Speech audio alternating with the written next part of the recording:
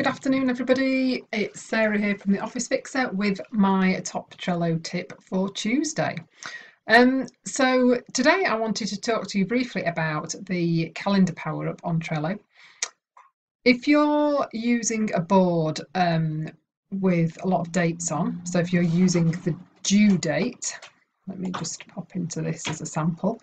So if you're using this due date function in cards where you can click into it and select a date and time for a card to be sort of worked on again. So as a reminder, the calendar function is a really good power up to add to your board. So this is my sort of active contacts for my forever business. I don't use CRM anymore. I use everything on Trello, and I have a lot of dates. You know, the next time I'm going to have quite a lot of cards on here with various different customers. So the next time that I want to take a particular action with that customer, get in touch with them, whatever, I put a due date on. And each of these cards, they're all organised in alphabetical order. So there's a lot of different cards. They're in no order in terms of the date. But if I click on the calendar up here, what that does is turn my board into a calendar, as you can see, and all of those cards that have a due date on them now show on the appropriate date in the calendar. So that's a much easier way for me to quickly come into my board, and instead of having to scan through all those cards and check the due dates on the front of the card, I can just come into the calendar view and I can quickly see who I need to contact that day, what's coming up that week, what have you.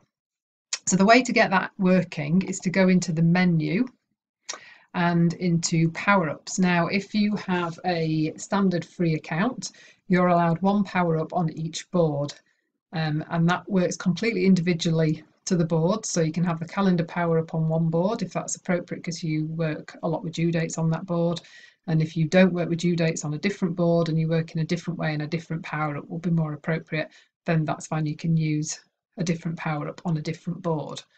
So the power-ups are purely per board, and as I say, on a free account you get one power-up per board. If you're paying for a Trello Gold membership like I am, you get 3 per board, so you've got a bit more flexibility.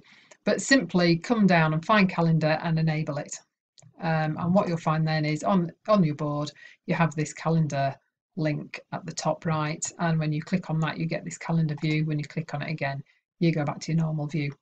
So that's my top tip for today. If you're working a lot with due dates, select the calendar power up on your board and get yourself to this much easier sort of view for all the cards that are due on particular days. So I hope that's helpful, and I'll see you again next week for another top Trello tip on Tuesday.